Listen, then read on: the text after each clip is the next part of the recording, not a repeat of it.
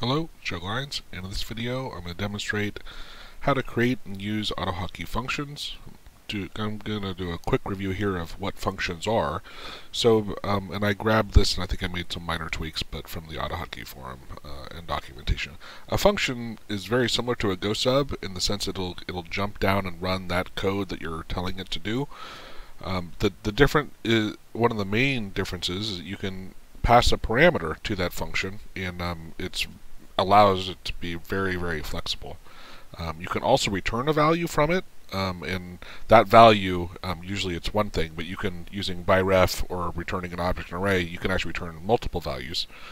I'm not going to get that into this video, but later on I'll have some demonstration videos on that. So that's what functions are. Now here's a good question of why would I use a function? Well, the scope, which is like reusing variables. So if you have variables inside of a function, they aren't global, and you don't have to worry about conflicting variables that are in other parts of your script. So if you have one variable titled blah inside your function, you can have another variable titled blah, and they don't conflict with each other because it's only local. As I mentioned earlier, passing parameters makes it really easy to start repurposing your code and use it over and over, which gets back into code maintenance and readability. So code maintenance, when you go to update something, you can have referenced that function in a lot of different places, but when you need to go update it or maintain it and change something, you're going to one place to change it, and that way it gets applied everywhere. And in readability, it's just a lot easier to read through it, and you don't have to worry about, it's just clearer to understand. Often. Obviously you can create a function that's hard to follow, but the goal is to make it very easy to read. What I tend to do is think about with functions is I think about like Excel. And in Excel, when you learn spreadsheets, you insert something in a given spreadsheet, but it references, one cell somewhere, and in that spreadsheet, you might reference that same cell over and over and over in different places, and that way you can always go back and just change the one cell, and it'll get updated everywhere. Alright, so let's dive into real quickly here how to use a function. So in this first example, we're going to demonstrate how to use a message box, and then I'm going to do a quick one on math, and then how to return a value. So these first three here are going to be in this function this video. These are the other ones I'm going to do at a later time. So let's go in here, and I'm using Studio in my example. Oh, I forgot I have my little stuff I was playing with, so I'm going to save this now. First, I'm going to go ahead and define my function, and down here I'm going to call it, let's say, myfunc, right? And that I'm putting in parens, and right now I'm not going to pass a parameter. If I was, I'd put it in here, and I'm going to put in a bracket, so there's parens and brackets. I'm going to hit enter, and in this simple one, let's just put in a message box. Hi, right? Really exciting function. Now when I come up here, and I'm going to put in a return just so you can see when I launch this, it's just going to be running everything from line 1 to line 5, right? And here I'm going to say, I'm going to call myfunc, and so HK Studio is nice because it looks at what's out there and it'll offer it up. So when I launch this, save and launch it, it's going to call this function, which is going to tell it jump down here, and in this case we're just going to do a message box. So I'm going to run it. Yeah, okay. Now when I hit my hotkey, oh, look at that, it says hi, right? Just to demonstrate, hi there, save, reload, call it there, right? Not an exciting thing. Now I can also, let me demonstrate this. I'm going to duplicate it, and now when I run it, it's going to call that function twice. So hi, there. And of course now, unless you're going to say there, now, it doesn't make any sense whatsoever. But let's say we wanted to pass a parameter to that value. And so up here, I need to first insert it into my function, right? So this is where I'm going to say, var is going to be what I pass. You can pretty much name it any sort of AutoHotkey variable, and I'm going to say here a message box. We'll say hello, and then here I'm going to reference that variable, right? So this here is referring to whatever I pass to it, and so now when let's comment this one out for now. I'm going to say, oops, quotes, Joe. When I save this, reload, and launch, it says hello Joe, right? If I change this to Bob, it's going to say hello Bob, and that's because this is hard-coded, but I've put in it here to pull back that variable to reference what is here and insert it as I pass it through. Or, this is the beauty of it, right? I can call it 2 different times. Now, the first time I run that, well, I shouldn't say run it. The first time I reference this function, it's going to say hello Bob. Now, when I hit OK, a second message box is going to pop up, and it's going to say hello Joe, right? Because I've called the function twice, 2 different times, and the first time I was referencing Bob, and the second time I was referencing Joe. And that way we can pass a value, a variable. And here, let me just demonstrate it just so it's obvious. I'm going to call this dog, just to make sure you understand exactly what's going on here. So here, I'm going to say dog equals Luke. Now, when I run this, I first define a variable entitled dog, and then I'm passing that variable to my function, which inside here it is going to call it in reference hello Luke. Okay.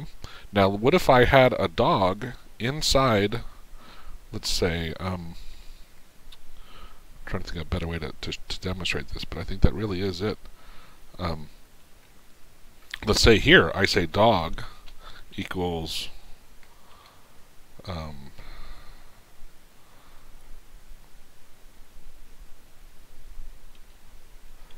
Great Dane.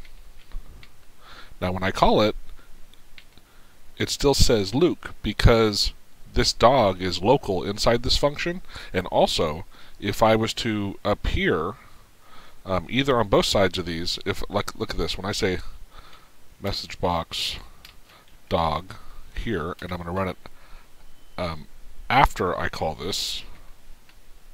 Oops, I can't do it after that. We put this here, so dog. So before and after, dog, Great Dane is going to be there now. I should have guessed left Luke, but inside here, if I have a dog defined, it doesn't matter.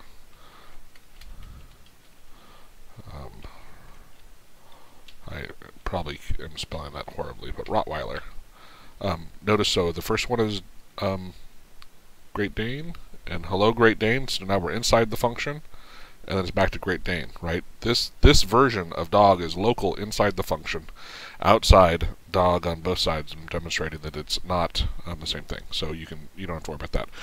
Let's do the math example, which is a very common thing, as an example. So we're going to say here is var1 equals 6, var2 equals 7, and I'll get rid of this and that. And here I'm going to pass 2 parameters, and I'm going to call them x and y. You can call these the same thing as these, but I'm just making it obvious that you don't have to, right? You shouldn't, and that way it helps you keep them clear in your head. But here I need to pass and say here's an x and a y variable, right? That's what this will know where to put these. And here I'm going to say, let's stick with the message box first. X plus y. Oop, y. Now when I reload and run this, I did something wrong. I don't think it's that they're not in quotes, because that would put that in as a string.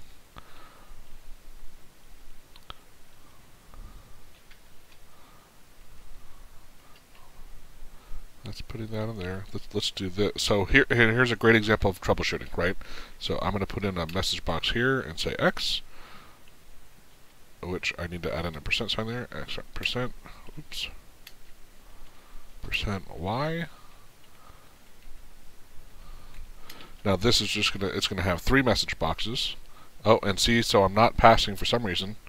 I am not. Oh, I'm an idiot because, and you know what? To simplify, I'm gonna. You know what? I'll do it here first.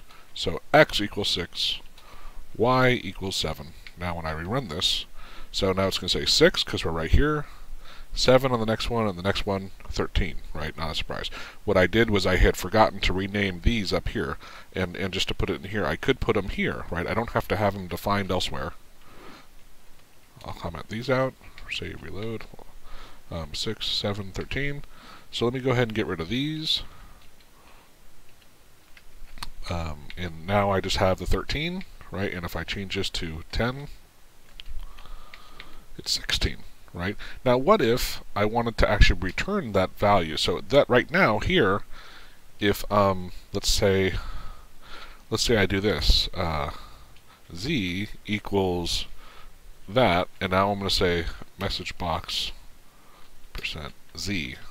So it's still within here. The first one's going to be